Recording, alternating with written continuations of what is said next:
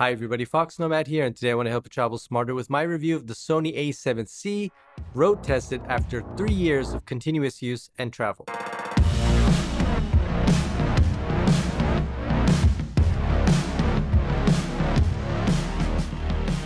Sony a7C has been my primary camera for the last 3 years, and this video is a little bit bittersweet because it's the last video I'll be shooting with this camera.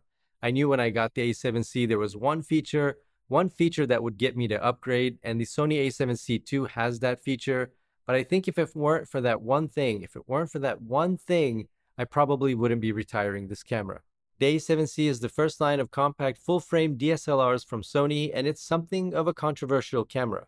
It's basically a trimmed down a7 III, but a lot of people were disappointed that it lacked more custom function buttons and doesn't have dual card slots. Not me though. I think the a7C is a nearly perfect travel DSLR, full-frame DSLR, and it's held up remarkably well. So let's start with the body. This a7C has been to over 30 countries, hundreds of cities, and been in hot, cold, damp, you name the climate, this camera has experienced it. But you wouldn't be able to tell by the body, which barely has any signs of wear. The hard body of the plastic has no scratches, dings, or dents, and aside from the thumb grip here, which has this ever so slightly glossy wear, the handle is in good shape. One complaint about the handle is that it's small, and yes, it is small. You do get used to holding this camera after a while, but if you've got bigger hands, it's even a less comfortable fit. I personally never hold a camera without a Peak Design wrist strap around my arm, and with the a7C, I feel even less comfortable without one as a safety precaution against gravity. The shoe on top also looks good, even though every time I use this camera, I'm basically putting on or taking off a microphone, and aside from the plastic around the viewfinder, which does have a couple of scratches, the a7C is a solidly built piece of tech.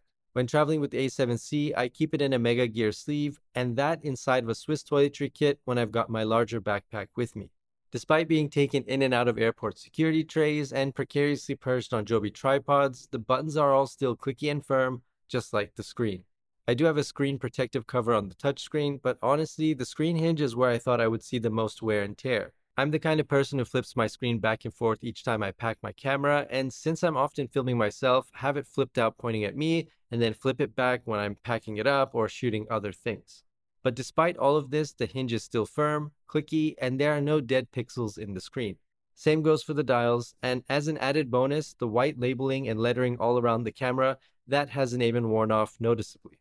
The only place where you can see some appreciable wear is on the bottom plate, and that's where there's some slight discoloration from twisting on and off the mount from a Joby tripod, but aside from that, there's really not much else that really gives away how old this camera actually is.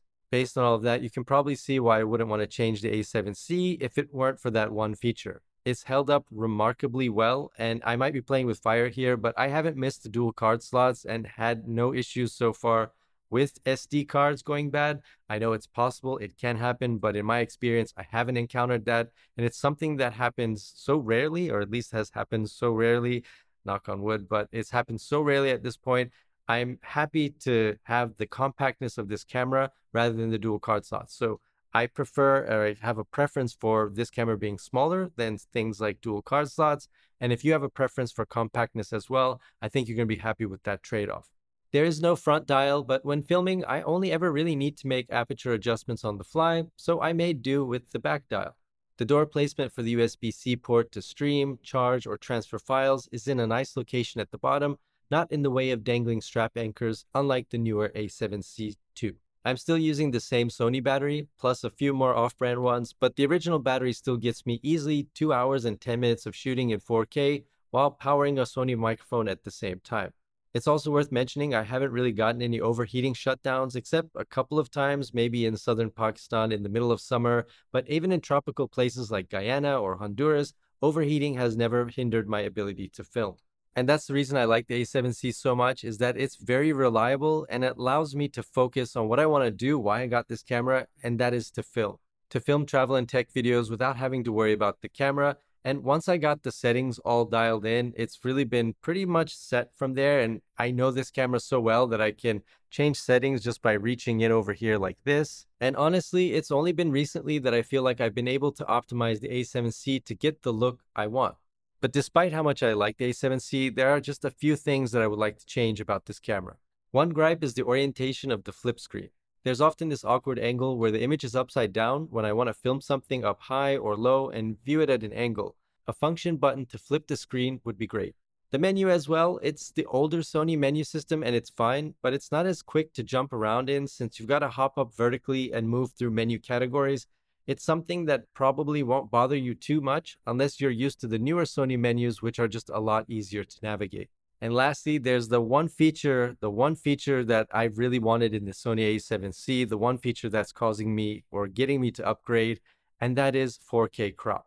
I mainly shoot videos with the Sony a7C. I've got a 17 to 28 millimeter Tamron lens on here, so I usually need a wider angle when I'm shooting travel or tech. It's rare that I really have to zoom in too far into something, so I'm usually zoomed out and I like having this wide angle. But the Sony a7C has a crop, a 1.2 times crop when you're shooting in 4K at 30 frames per second, which is the correct frame rate, by the way. So it crops in just a little bit, which means I can't take full advantage of this lens. I can't take full advantage of the sensor. Let me show you what this lens is capable of when you get the full angle that it's capable of versus what you're seeing now. All right, so now I've switched this camera to 1080p and 30 FPS. So you can see how wide I can get. So I could zoom in and then it's not as wide. And if I zoom out, now you can see just how much this camera is capable of capturing and what I'm missing when I'm shooting in 4K 30, which isn't a huge difference. It's not a huge deal to everybody, but it's an important feature for me. So when the Sony a7C II was announced, it's the first feature I looked for.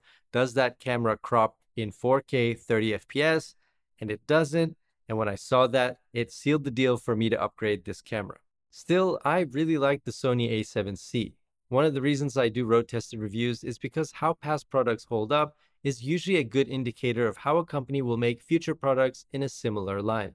And if the Sony a7C is any indication, then my Sony a7C II should last for years to come. And if you're shopping for a compact DSLR and you're not worried about that 4K 30 FPS 1.2 times crop, maybe that's not a huge deal to you. Maybe the lack of a dual card slot is not a big deal for you. Maybe that there's no front dial on the camera there is not a big deal for you. Then the Sony a7C just might be the right camera for you. That's my road tested review of the Sony a7C. Let me know if you have any questions or comments, or if you're shopping for this camera or use this camera. I'm curious to hear what your experience has been like, and if that 30 FPS crop at 4K, is that important to you, or is that just something that I really am focused on? Let me know down in the comments below, and while you're down there, hit the like and subscribe buttons. I'll have new videos for you every week, and I will see you in the next video.